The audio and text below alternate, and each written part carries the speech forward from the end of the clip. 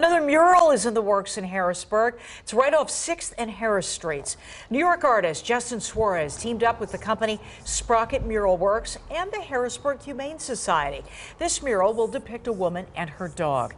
Suarez hopes to evoke a feeling of connection for those who pass by, especially during the pandemic. This is being painted on Anastasia's, a Puerto Rican restaurant, during this Hispanic Heritage Month.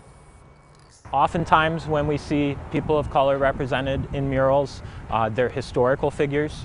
I think it's really important to celebrate young, vibrant people who are alive and contributing to the culture of our society.